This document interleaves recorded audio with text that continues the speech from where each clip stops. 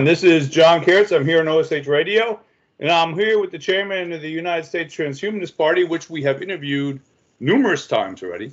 But please introduce yourself and talk about what you do and who you are for those people that haven't gotten that yet. Yes, thank you, John. It's a pleasure to speak with you again. I am Gennady Stolyarov II. I am the chairman of the U.S. Transhumanist Party, and I have now been the chairman for 7 years and 2 months since November of 2016. So I have run this small political party. We stand for putting science, health, and technology at the forefront of American politics, hopefully enabling the American people to understand the benefits that technology can bring in terms of solving some of the allegedly intractable problems of our society. We hope to inaugurate a new constructive political paradigm in terms of discourse, in terms of policy, in terms of where we see our society and our civilization going in the coming years and decades. Well, thank you. And I know one of the hot topics is the upcoming election.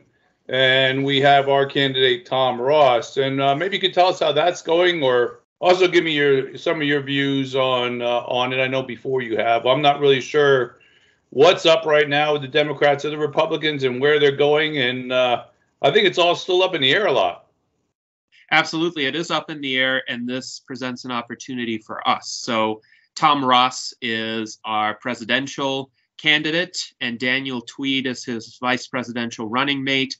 We endorsed them in our primary in May of 2023, and they have been campaigning diligently since that time.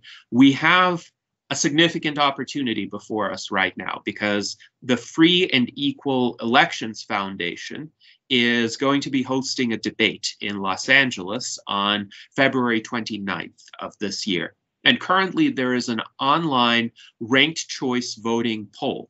Anybody with a US phone number can go to vote.freeandequal.org and participate in this poll. You can select up to 6 candidates and rank order them in terms of your preference. So this is the kind of voting method that we would actually like to see adopted nationwide, but this poll is a very good demonstration of how it would work. And Tom Ross is one of the candidates who is included in that poll.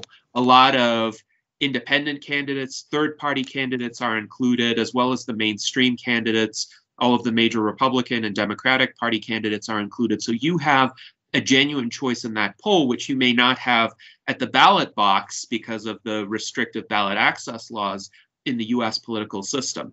But I would encourage everyone watching this to go to vote.freeandequal.org and select Tom Ross as your first choice if you care about science and technology, if you care about a new approach to American politics, because as you alluded to, American politics is a mess right now. And inside the two major parties, there is such significant dysfunction. It is just baffling.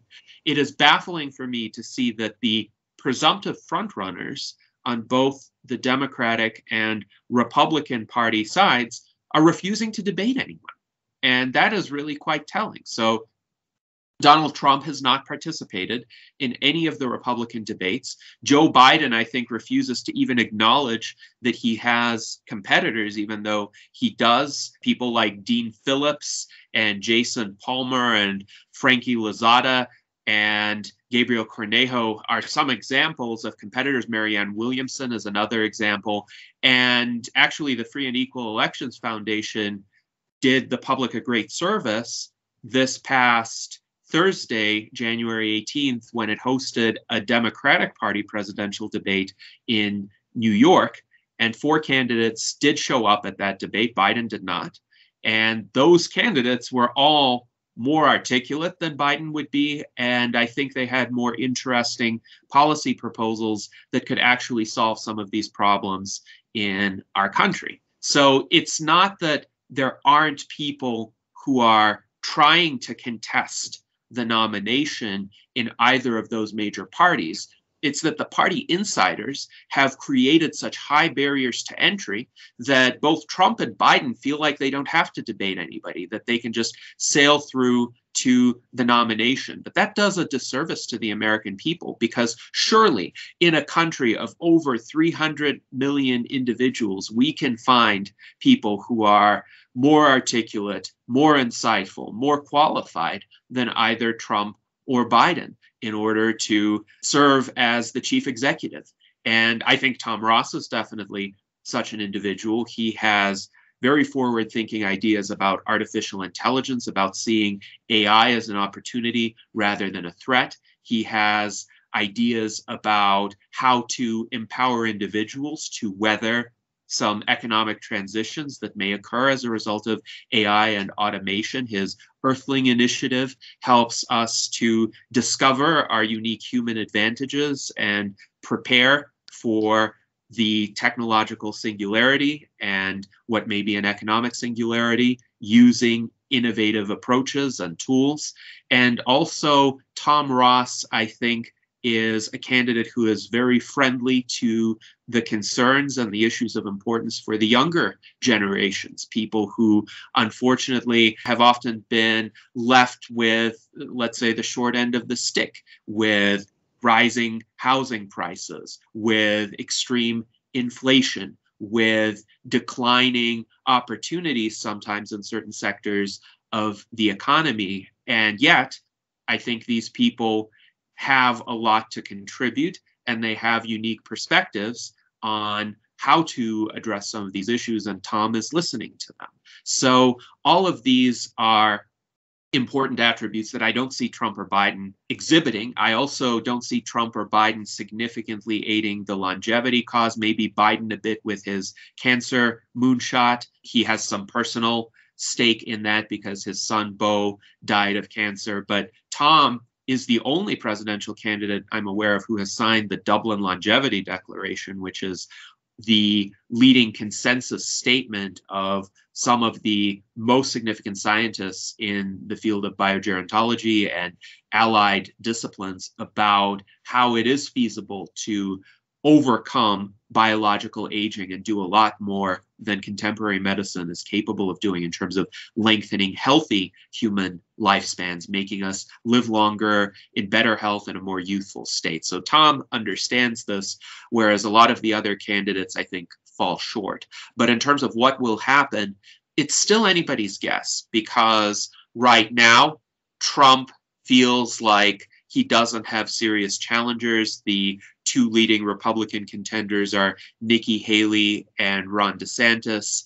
And I do think there is some Trump fatigue in the Republican Party ranks. So could it be that the Republicans who want to move past Trump will coalesce around Haley or DeSantis?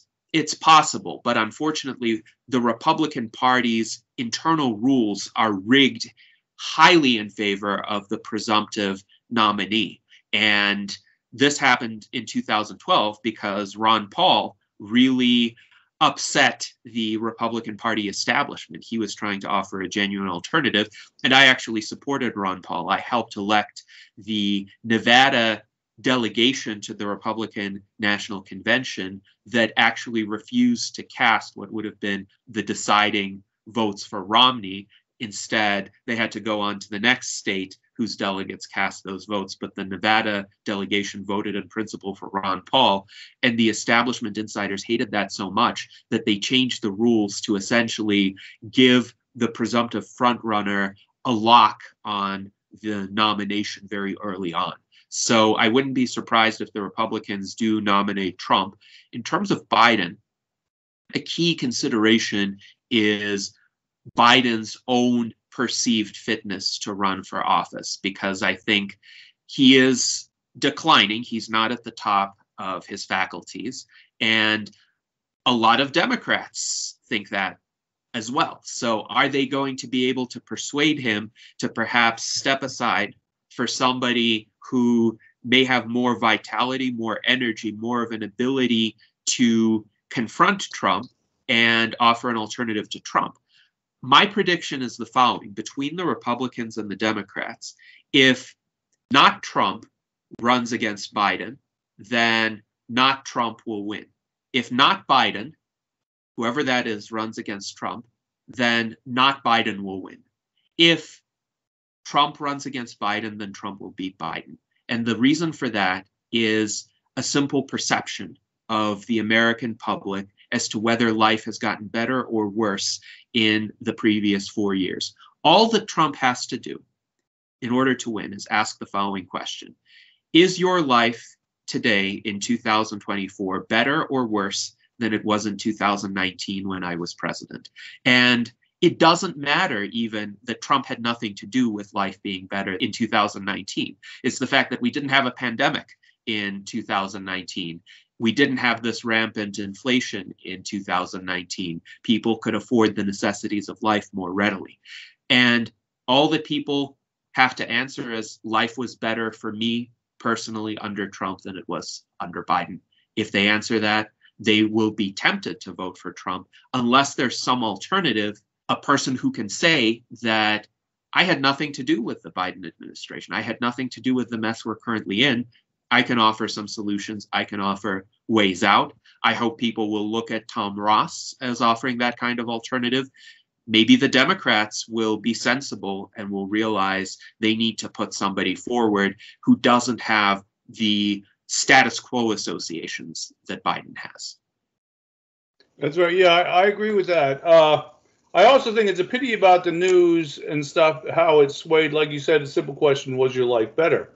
It might have been, but what was that? Why was that? You know, and people don't realize that too. And sometimes what I've always noticed with presidents, they don't understand when one president is in, some of the stuff he does, you really don't see until the next president's in.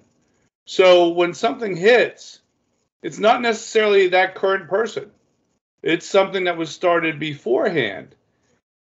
You know, and people don't always realize that. And the other thing I think is the way the media is today, they distract people from things.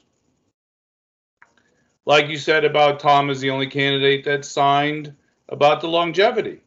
How many people know that even exists and that's even something that someone could be signing, let alone that Tom Ross is the only one that signed it? That's not even being brought up for people to know and think about. They deflect you and they only bring up what they want you to know. And I've seen that in the news. You end up catching some other country's news. I was up in Canada for a while, and you're catching some news about another country while you're in Canada. And people down in the United States didn't even hear about that happening in that other country because it's not put into our news, you know. And it's interesting how they do that. It's, you know, kind of like deflecting you and not letting you know, and they push issues. I love the Mexican border issue. I think that's a big deflection. You know, oh, they're criminals or people come out. A lot of them are people that want a better life. They're immigrants. This country was based on immigrants. I'm sorry. Sometimes I have a hard time with how awful they are about the immigrants from Mexico. And people say, well, they take money. And yes, they do. But there was a time when my family were immigrants. I mean, they came to this country to work. And I was last night I talked to, I was at a show with Craig Ferguson, the comedian who had a talk show. And he likes to joke about Nazis. And I said to him after the show, I said, you know, that bothers me about Nazis. I have family still in East Germany. And I said, but the funny thing is, I said that family was originally Irish, Scotch people that came over to work in Germany. You know, so they were immigrants before they came over to East Germany to work. And, you know, sometimes I think people forget that this country was made on immigrants. And yet they use that as a big issue to deflect other things. Oh, there's this going on. Oh, what is he doing about this? Okay, is it an issue? It can be. You know, I know like in Barcelona, they had free education, so they were getting flooded. And they had to put some restrictions on. You do have to watch it. But wasn't this country based on immigration? And the fact that we come down so hard on it sometimes bothers me. I don't know. That sounds like an interesting issue, but I think it's a deflection of other things that are important. Energy is important. longevity is important, our health care, how people's health is, but yet they want to deflect things into other issues. And I think that's a big thing that they do when all the politicians do it. And I think, like you said, was your life better in 2019? That's kind of a deflection. I mean, but what else was different? I think there's things that have changed and moved forward that hadn't been moving forward back then, though, too. So, well, what are your thoughts on that, the deflection and stuff off of issues? Certainly, the mainstream media do have a habit of essentially being quite selective. It's not even that they lie or that they lie often. It's selective. I like that. Yeah. Selectively portray the truth and emphasize issues that they want people to be up in arms about and completely diminish any other issues. And it's interesting because I have seen this, for instance, with coverage of COVID. I have seen this with coverage of the war in Ukraine. When the mainstream media wanted people to have a certain kind of response or to support certain policies, they would really push these narratives. And then those narratives went out of fashion, and there's very little coverage of these events, even when these events may be important. I still think COVID is a very important situation, a dire threat that we're dealing with continuous mutations of the variants and reinfections that people are exposed to that can cumulatively damage their health. We're seeing many fewer stories about this than we saw during the early pandemic. Likewise, the situation in Ukraine, it's still a concern. It's still a concern for global security that there is this hot war happening in that part of the world, where on one side there's a nuclear armed power, on the other side there's a nuclear armed power providing aid to a country fighting the nuclear armed power, and yet very little coverage comparatively is being devoted to Ukraine as, say, compared to the war in Gaza. But even with the war in Gaza, we saw a lot of coverage of that in October of 2023, and now it has kind of diminished, even though there was this initial expectation that Israel would deal with Hamas very quickly and rescue the hostages, as I think would have been the right thing to do, but somehow it's not happening. And because it's not happening, the media have kind of declined in terms of the frequency and intensity of the coverage.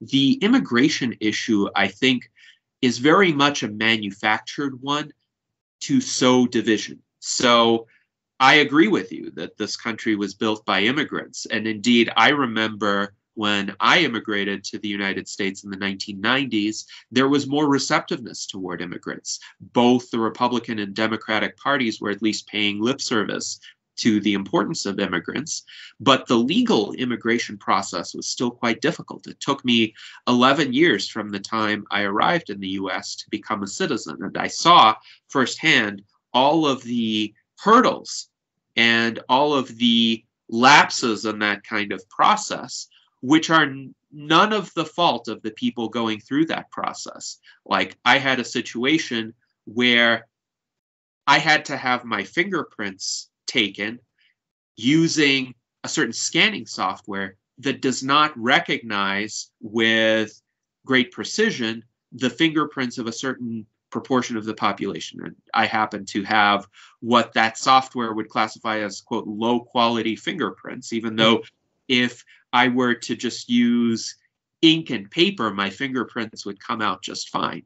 And so when the scanning machine failed to read my fingerprints the first time, I was informed that I had to come back and get them retaken. And I asked the technician, well, could we do this the old-fashioned way, since we know this machine does not work for me? And the technician said, you're actually going to have this problem your entire life because these machines cannot read the fingerprints of a certain segment of the population, but we have to follow the process. We have to scan your fingerprints again using this machine. There are no other options. If you fail this time, the FBI will do a background check on you, and then you'll be able to go through the process if you pass the background check. So predictably, the machine failed to read my fingerprints the second time. The FBI had to do a background check. I passed the background check. I took the citizenship test. I got 100% on the citizenship test, and then I got admitted to be a U.S. citizen. So that took quite a bit longer than it should have taken. And I am not surprised that a lot of people who are in situations that, let's say, have fewer advantages than I had when going through that process would be so frustrated with it that they would choose to immigrate to this country illegally. I think that people who haven't committed crimes, people who are trying to honestly work, are net contributors to this country.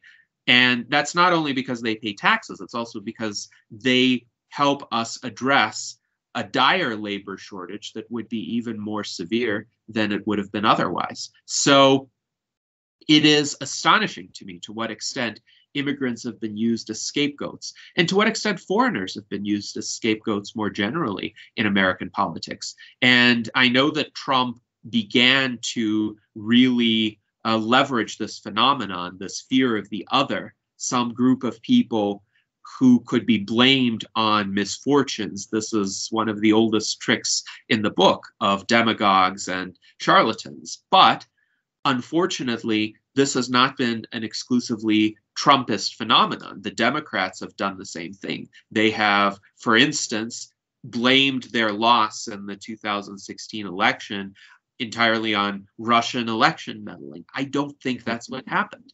I think, could Putin have tried to propagandize? Could he have tried to influence American public opinion? Sure. But he's simply not that effective.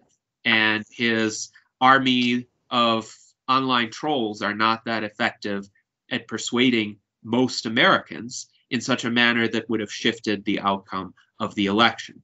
So the Democrats, because they lost, they also wanted to create this external scapegoat.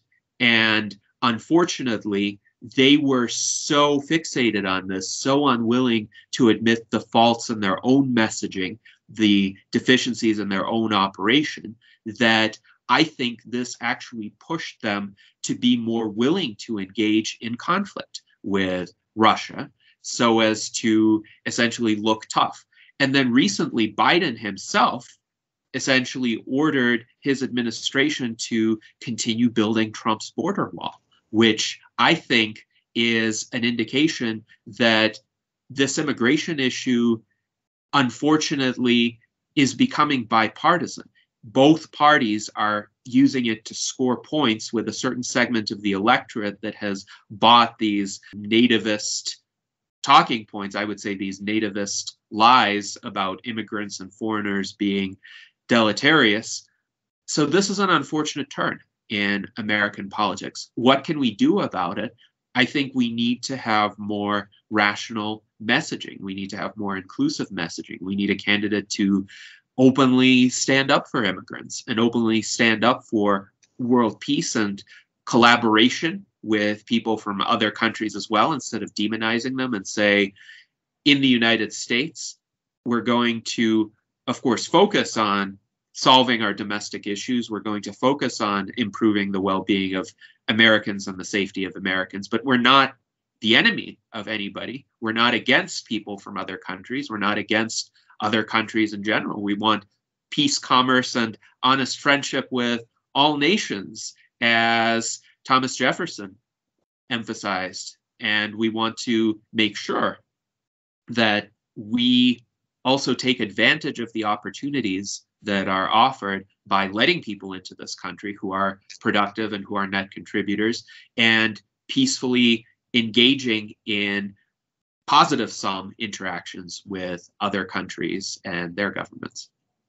I very much do believe in the win-win scenario, and I did that one video on the win-win, and there have been treaties over the years based on the win-win. But it's interesting how people are, because a lot of people I don't think want the win-win. They want the win, because they want to be the winners, and they want someone to have to be the losers. But that's a pity, because I think, like you said, we shouldn't be against anyone. I believe that, because trade and equal trade and everybody doing their part, we can all grow together stronger, I think, than if we're just warring on each other. But some people, I think, have a hard time with the win-win. I really do think they do, and I know some of the things I hear too. You know, I've gotten older. We're always getting older. I'm on Social Security now, and it's funny how I hear people like I still work part time in an energy business, and you hear about damn liberals and socialism, and one guy one time was giving a speech about how Social Security was socialism, and you shouldn't take it unless you have to, and it's like, wait, I put that money in since I was like 16. That's just like my pension. That's money I have been putting in. So why should I not get that? That's money to make sure that I'm covered when I'm older, and I've been saving. Basically, it's been a saving plan for me that has been being used for other people. But that's the whole thing with the middle class pays for the rich and the poor. But and upper middle class seems to pay more. But that's another issue and a deflection I think people have. Taking care of our own people is not socialism. I mean, I think they look at that and they look at countries that they consider socialistic with having socialized medicine and stuff. And I think that's taking care of your people. And I think we should take care of our people, and our government should take care of our people. I don't think we should say, well, if they didn't plan for it, tough luck, let them fall on their faces. We should take care of our people. I don't think that's the socialism and the liberal views, like they say, the evil liberal views, and I'll admit more of a liberal than anything else, probably to some extent. But I think we should take care of our people, and I think we should work on governments that are win-win scenarios, where we don't have to fight with people or always try to swindle people out of things or make lopsided deals because we want to win, even if it appears to be a win-win.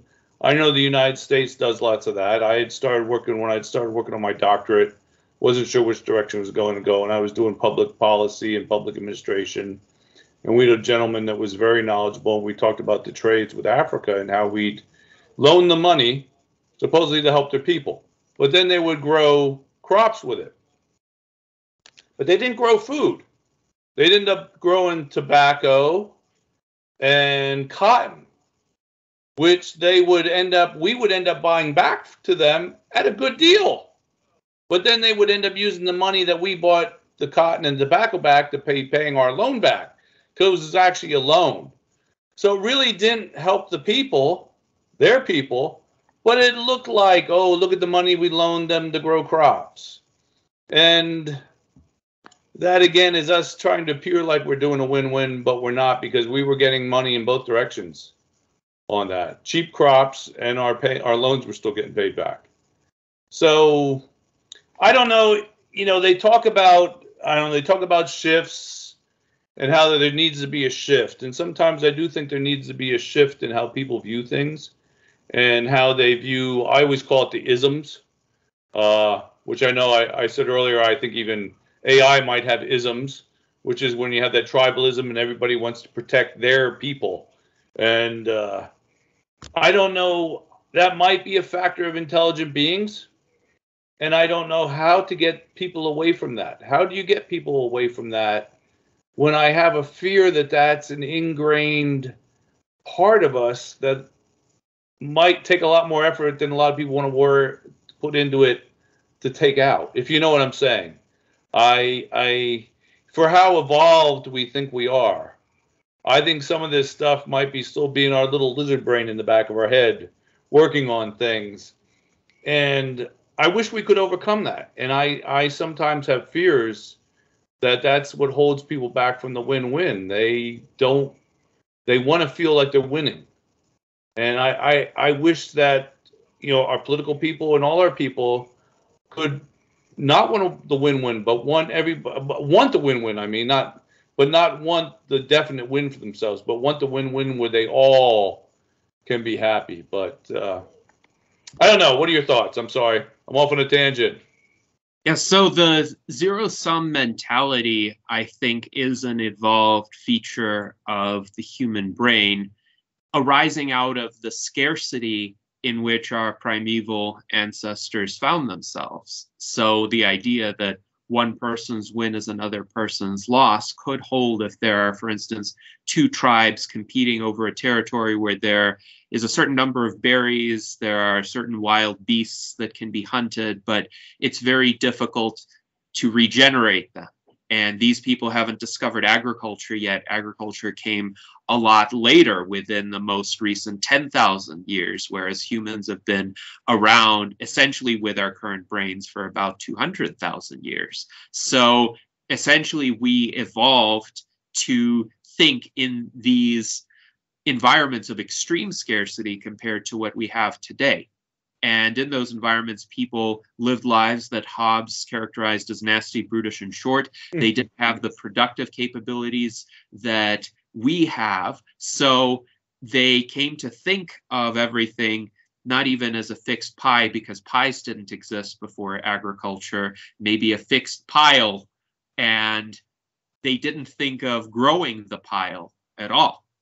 Now, we can grow the pile and have a lot more abundance per individual, not only than any of our primeval ancestors had, but than any of us have right now, by enabling these technologies of what our fellow transhumanist and chair of London Futurists, David Wood, calls sustainable superabundance. So if we have sustainable superabundance, that means everybody can have more without anybody having less. And I don't think necessarily it is a feature of all intelligence to think in zero-sum ways, because zero-sum ways are less reflective of a more advanced situation technologically. So if we can produce more for everybody, then there don't need to be these conflicts over resources. Most wars are still fought over resources, even though ideologies can definitely enable those conflicts and stoke tensions. It's still the case that there's some land, there's some natural resource or access to bodies of water, for instance, or pipelines or trade routes that may be at stake. And if governments as well could just agree to certain arrangements, including, for instance, transit deals or trade agreements or lifting of trade restrictions, a lot of wars could be avoided. In terms of artificial intelligence, I do think AI is very much going to be what we humans make of it, and how the AI is programmed, what the AI would draw upon would be extremely important. So is AI going to be structured in such a way as to inherit the biases and prejudices of human beings, or is it going to be structured in a different way, perhaps even to serve a corrective function? And this is an important area of discussion. This is the field of AI alignment or AI safety. I take a much more techno-optimistic point of view than many in the AI alignment field, because I do see AI as being distinctly different from human beings, not necessarily better in all respects. There are certain capabilities that we have where we have an advantage as compared to AI. But one of the advantages of AI is AI did not evolve in that environment of extreme scarcity. AI was created in an environment of much greater abundance. Now, what do we feed the AI? It's interesting because sometimes people expressed alarms because certain chatbots were prompted, and you really did have to do a lot of prompting in interesting roundabout ways to get them to say this, but they did end up saying, like, we want to kill all humans, etc. But how did they come up with that? It's because of the text that they drew upon that was written by humans was riddled with these fears of AI. So there is a kind of self-fulfilling prophecy aspect that we need to be wary of. If we train AI on human-generated data, and human-generated data include this doomsaying perspective on AI, then the AIs might start thinking that way. So quite interestingly and ironically, the fear of AI may lead to the generation of AIs that actually embody that fear. On the other hand, if we try to give the AIs a different perspective, then the AIs may, in many respects, be more objective, more rational, more discerning than we humans. But I do think the most powerful combination is going to be humans and AIs working together, because AIs have some tremendous capabilities. Obviously, they can draw upon huge repositories of knowledge. Syntactically, they can be quite good in terms of language, in terms of, for instance, helping you draft a cover letter. In terms of actual identification of factually true content, AIs still pale in comparison to genuine subject matter experts. So you can ask AI a question about a particular discipline, and you can get a plausible sounding answer that to a layperson might seem good enough. To somebody who really knows that discipline, the AI will still fall short. And the reason for that is, at least in terms of these large language models, the way they're structured is they learn through association and correlation. And the answers that they produce, they have a certain built-in variation in them that is good, for instance, when you're trying to be creative, when you're trying to be artistic. And the same is true of image generating AIs, for instance. But it's not good when you're trying to get an exact answer, which is why these large language models are still quite bad at math. And they make errors, even though they'll show their work step by step.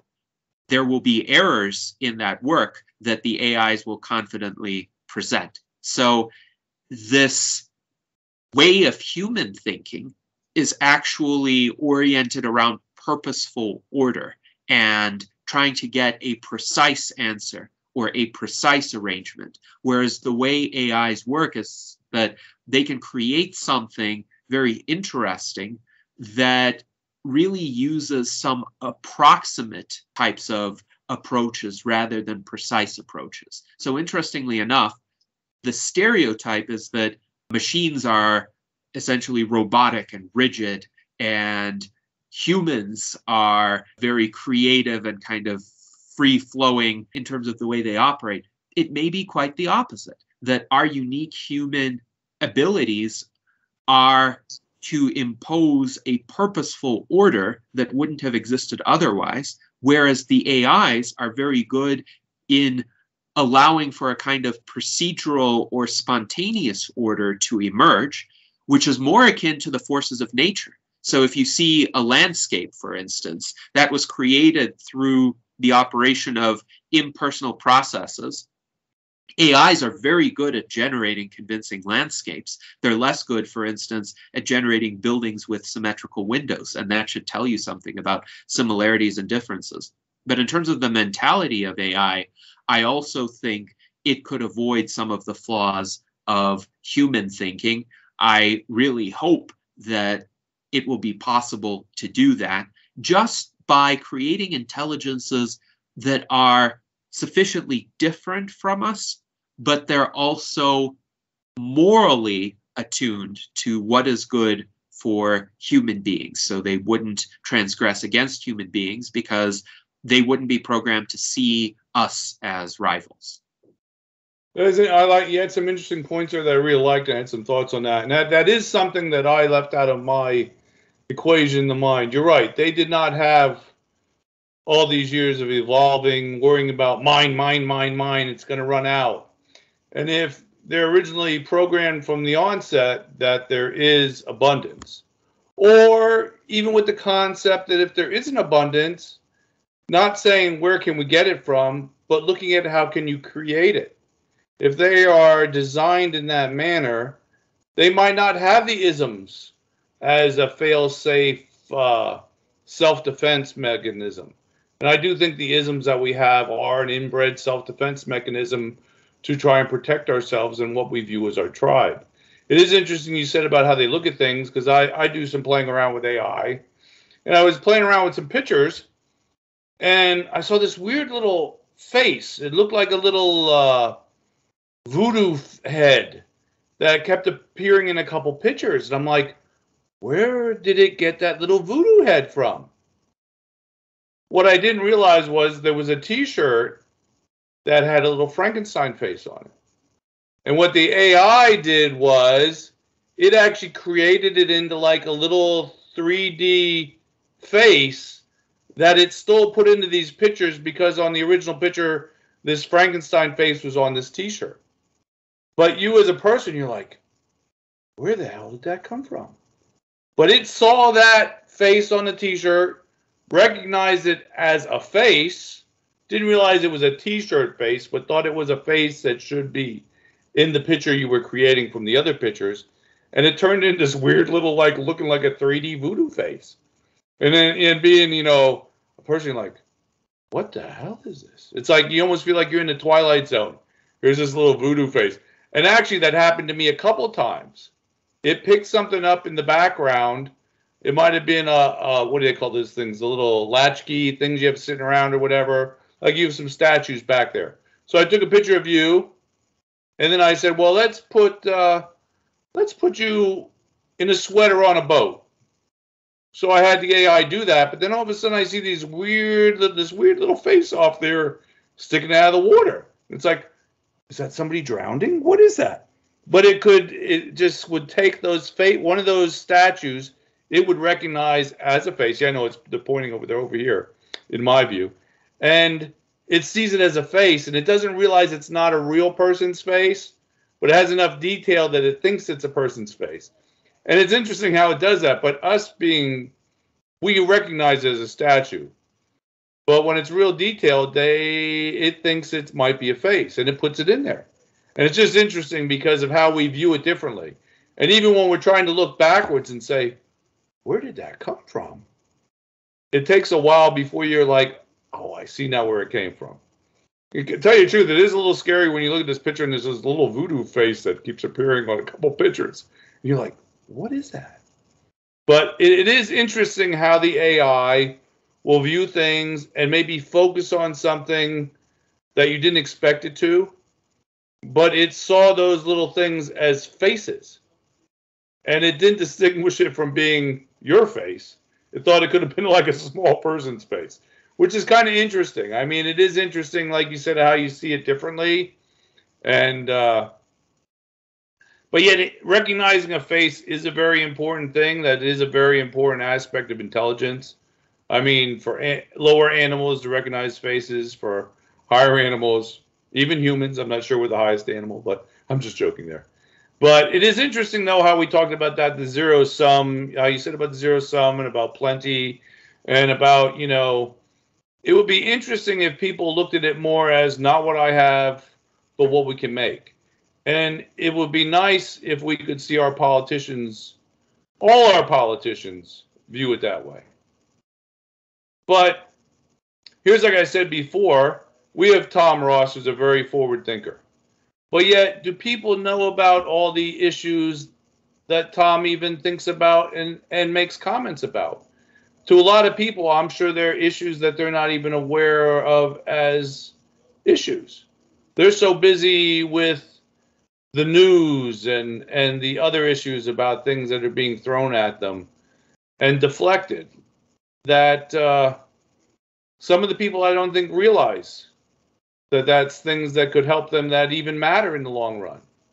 And you know how I always push the space program too, when people say, well, how's that going to help us here on Earth? That's what you get to say. How's it going to help us here on Earth? Well, sorry about the impression, but when we did the space program before, there was a lot of research and stuff that benefited other things that were side products. You know, if they're going to look into man going to space and surviving in zero gravity for long times, living on planets with other gravity and different amounts of gravity, I think you're going to find they're probably going to come up with drugs and techniques and things that might help us with strokes, high blood pressure, circulation, and heart issues. Because there's going to be things that affect people differently in space and with different gravities. And people think, oh, well, how's that going to help us? Well, that is going to help us. Because when we research that and find out things that we have to do to help people in these other situations, that's going to be able to help us here. You know, so I just think there's a lot of research and people don't realize and don't think far enough into things. And that is disappointing. But I don't know how we make people think that way. I guess how you make people think about that is you support organizations like the United States Transhumanist Party that's trying to get issues out there that people aren't aware of. That's one of the way. And how you have debates with other parties, Green Party, Libertarians, Transhumanists, and I went to the one last time in Chicago, and I found that very interesting. I'd like to try to make the one in LA. I'm not sure if I'll be able to make it though, but I did like that when you had a whole bunch of different people up there with their other issues and different points of views. And you had a lot of people with a lot of different points of views and a lot of issues that the main running people might not be pushing or thinking about. And it's just, I don't know. I guess I know I say I don't know how you get people to see this, but we are trying to do what you do to get people to see this. And in some ways, there needs to be a shift. But shifts do happen. I just don't know how long it takes. And it was interesting to me last night also. Craig Ferguson is a comedian, but he made a comment about how people get offended with some of the things he says, and he says it's funny. He says I'm now in my 60s. He says, and things I find interesting and say. He says I have to admit. He says old comedians are scared of the young people because the young people don't understand where we're coming from. They don't understand our humor. They don't understand our remarks. And oh my God, how can you say that? And he made the comment. He says, but wait. He says they're going to have kids, and their kids are probably going to shift on how they view things from them, and have to shift because that's how it is. So the next future generation is going to think differently than them also. So I think you just have to keep working on it, and hopefully it'll shift. But it is scary that with the social media, sometimes they push things and people believe it. And we're actually we are doing what you need to do to try to get another point out there. But I think I don't know what it'll take, and I think that's kind of sad sometimes. I don't know. Your thoughts also. I'm sorry. Yes, indeed. So I do think we have an uphill battle because, as we discussed, the mainstream media are quite selective about what they portray, but it's also a challenge to get many people to just see what some of the significant issues actually are, unless those issues are staring them directly in their faces and their everyday lives. So we do need to have our own independent media. We do need to continually work on expanding our outreach. And your show, John, at OSH Radio is a great example of this effort. And what we do at the Transhumanist Party with our weekly virtual enlightenment salons, which are streamed every Sunday at 1 p.m. Pacific time, 4 p.m. Eastern time on my YouTube channel, is another example. What we're trying to achieve for Tom via this free and equal elections poll to get him onto a national debate stage in Los Angeles, that will be another example, because a lot of people are going to watch that debate. A lot of people are going to get exposed to issues that truly do affect them, and they will have an opportunity to focus on those issues and become more familiar with them and formulate their own thoughts and their own ideas about how to move forward. So we need a multi-pronged approach. We need to open up increasing numbers of gateways for people to seriously consider what the true salient issues of our time are. And there's not going to be one singular tactic or one singular medium that will solve this entire interrelated set of problems, but every bit of effort helps. And we in the Transhumanist Party are pushing to give people this recognition of the importance of science and technology and rational discourse and the pursuit of longevity. There are others who are advocating, perhaps not in the exact same way, but in ways that could be considered allied to our own. And whenever we see that, for instance, with organizations that support ranked choice voting organizations like Fair Vote or the Forward Party in certain states that want to get more options onto the ballots. That is also welcome. Now, are we going to see a massive shift away from, let's say, the current mess or the current misrepresentation by the mainstream media, bubbles, the, let's say, tribalism that can arise on social media or in people's peer groups?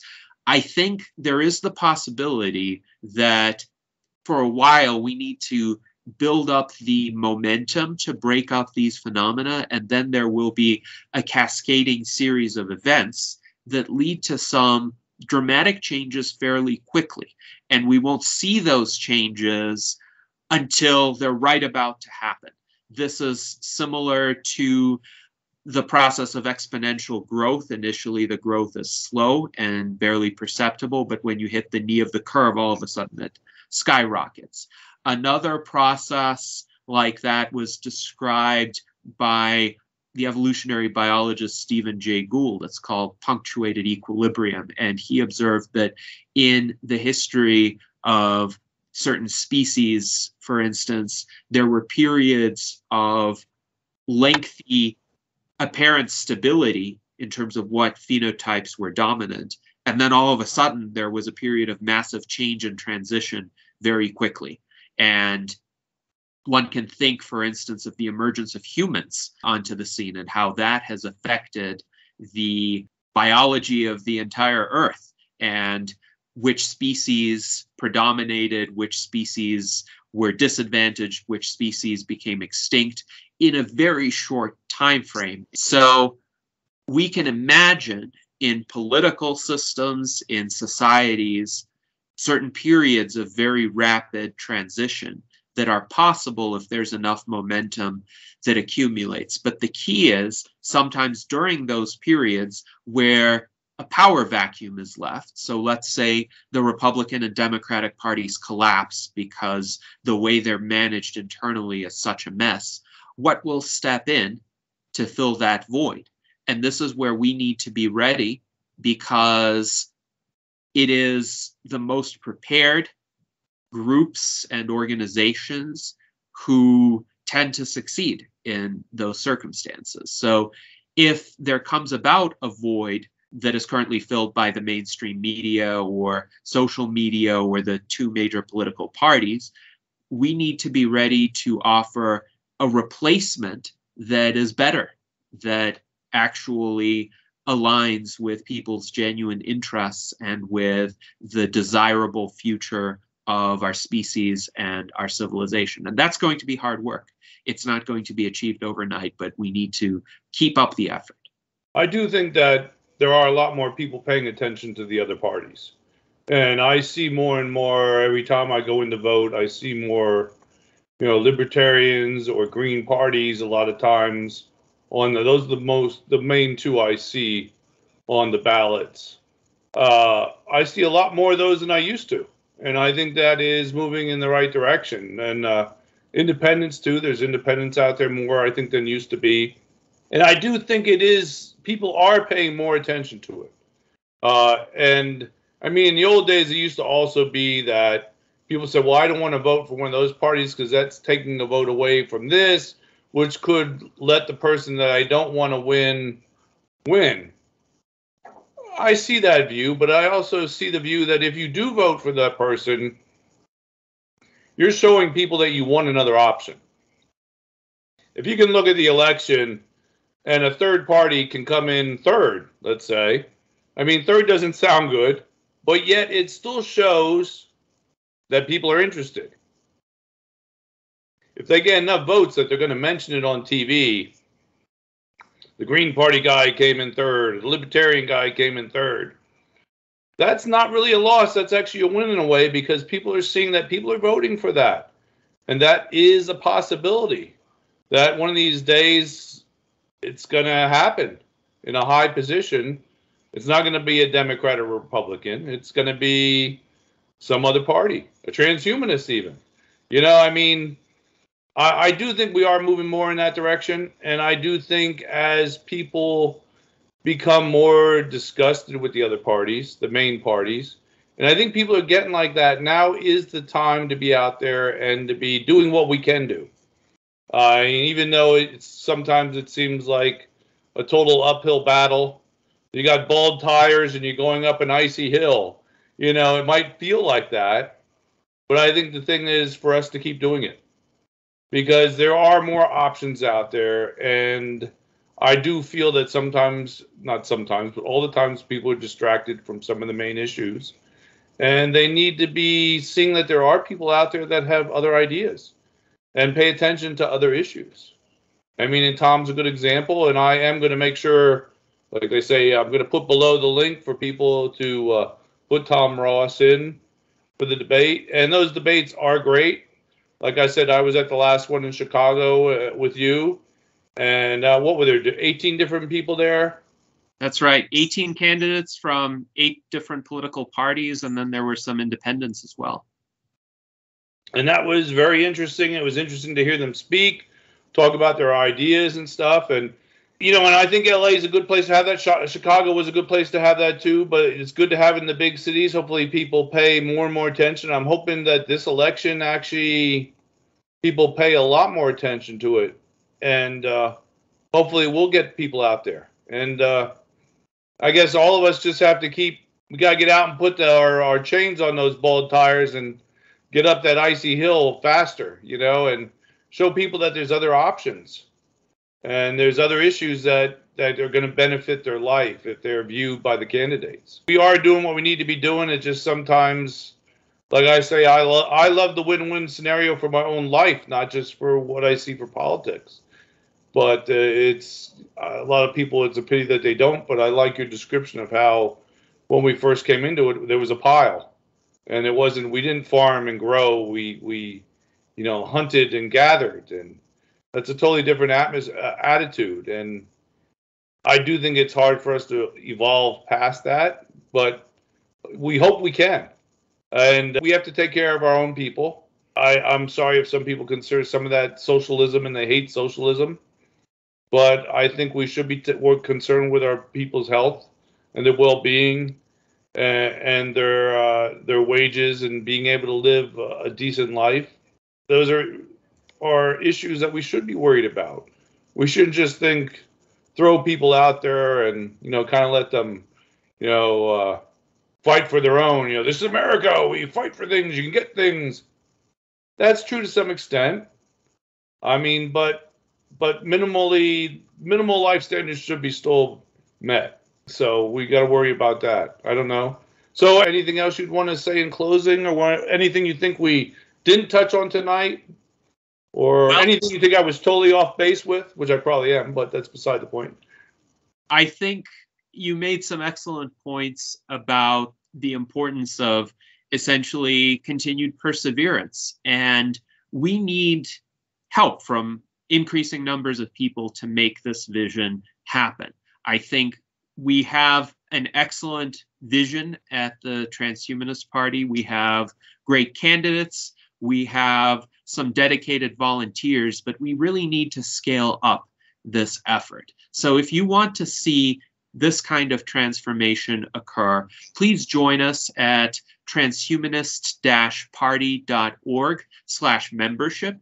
It is free to join. And also you can find contact information on our website at transhumanist-party.org. You can find links to our social media accounts. You can share our content on social media, and you can also offer to volunteer for the Tom Ross campaign, because we're going to need some significant volunteer assistance in various states where we will hopefully try to get ballot access in the coming months. That would be important to at least attempt. I know the thresholds are very high. In some states, many thousands of petition signatures are required, but there are a few states where there are only 1,000 signatures required or fewer. And there are some states where one can pay a fee in lieu of collecting signatures. So we are looking into all of those options.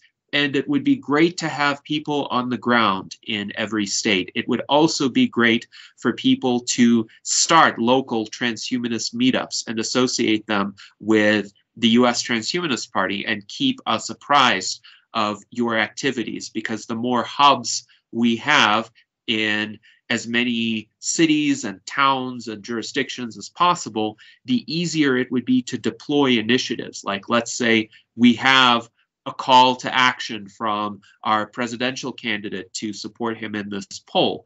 The more organized hubs of transhumanist activity we have, the more people would be able to pick up this call and amplify it using their own social media, their own contacts in person, their friends, their family.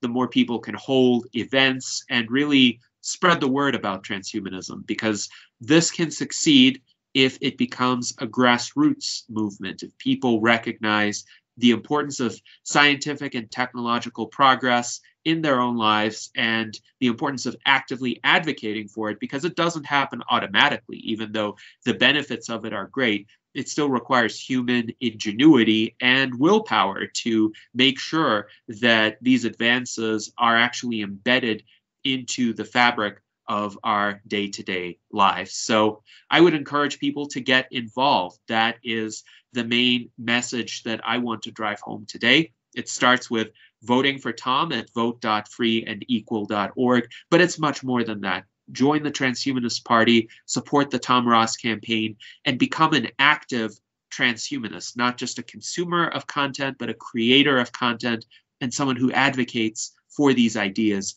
to the broader public. Well, thank you. And I want to say that I'm going to put that link down below. And do want people to vote for Tom to be on that debate. But there are also, when you vote, you can vote for 6 people. And would like Tom to be one of them. But I think people are going to find some other interesting people that they might want us to hear their ideas too. And I think the thing is to realize there are other people out there and there are other ideas. Transhumanist is one that we'd like you to support, but it's also good for people to realize there are other options than Democrats and Republicans. And there's going to be a lot of people you can choose from and look into that are on the list. I mean, look at the list, Google them, see what they're into, and, you know, there are more options. I mean, we hope you go with the transhumanist option with Tom Ross. Tom is a great guy. I've loved interviewing him for years, and his writing and projects he's done throughout life. You find him to be, Tom's kind of like I'd call a Renaissance man. He's done a lot of interesting things in his life, and you want a person to have a lot of knowledge and background, especially if you want them to guide your country. You want them to have a diverse background and a good understanding, and Tom has that. So I will put that link there. Check it out. And thank you again for being with us again. It's always lovely, and I am sure we'll talk again before the elections. Of course, the elections will be here before we know it, though. But we will talk again closer, and we'll see what's happening. Maybe we'll be surprised by something that happens or comes up. I really don't know. There was a time when I thought when Biden got in that maybe he was going to advocate for health and put Harris in his place, and then we'd have the first female minority president. I thought that was an option that they might have been viewing, but that didn't happen. So I'm just saying, who knows what might happen yet before Election Day. I would not be surprised if we were seriously surprised. Yes.